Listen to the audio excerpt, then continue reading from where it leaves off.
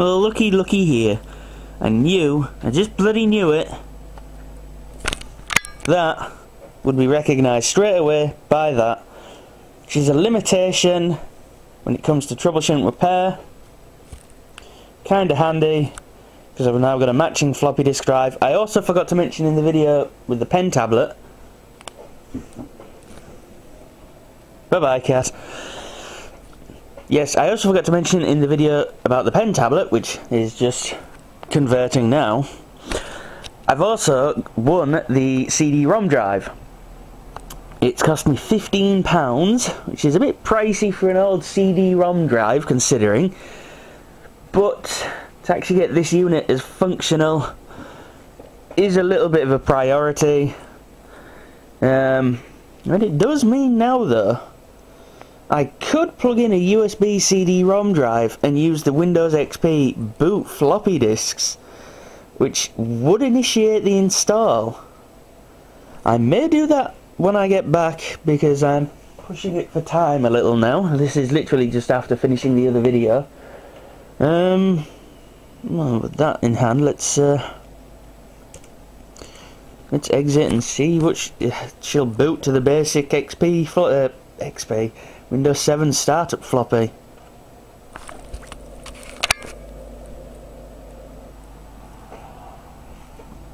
Operating system not found. Well, no shit, Sherlock.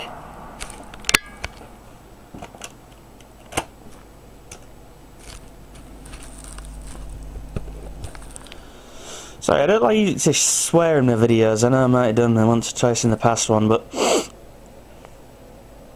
you were just set to boot from the floppy disk drive, and it just hold on. Enter expands. Control plus enables all. Shift 1 enables or disables. There we go. It's not good enough. I've got to tell it to do removable devices. I've got to tell it to do the floppy drive. Right.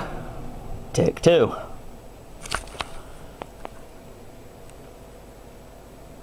Operating system not found. Wah, wah, wah.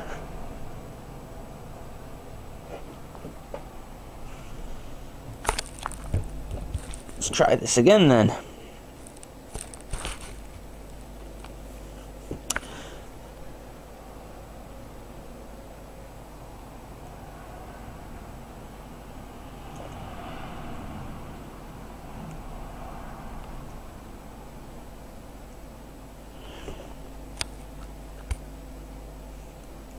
Interesting.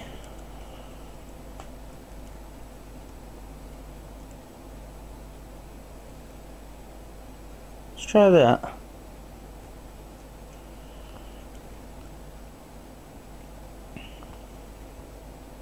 I noticed that there's a save changes button. Then you've got shut down, because it is only a soft power button on this thing, soft power slide. So it's shut down, save changes, discard changes, load default values, exit discarding changes, and exit save changes, but no exit, just exit. Right, the hard drive is not set to be used, just the floppy drive.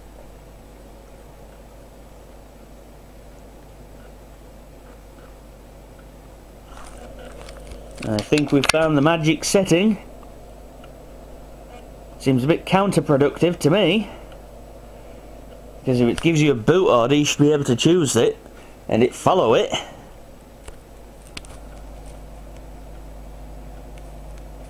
A magic word.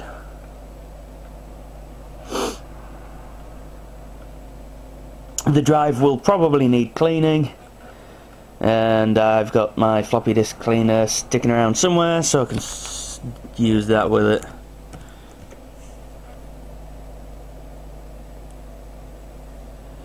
Of course, there's pretty much nothing on.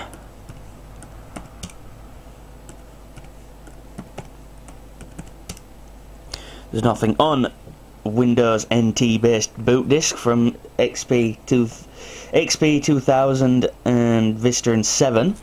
So that's as far as I'm going to get. Well, I know it works. That's what I set out to do. Now I'm going to get ready, and leave. Get some sunshine for a bit. Loop me third, as usual. Rate, comment, subscribe, all that YouTube bargain. Catch you later.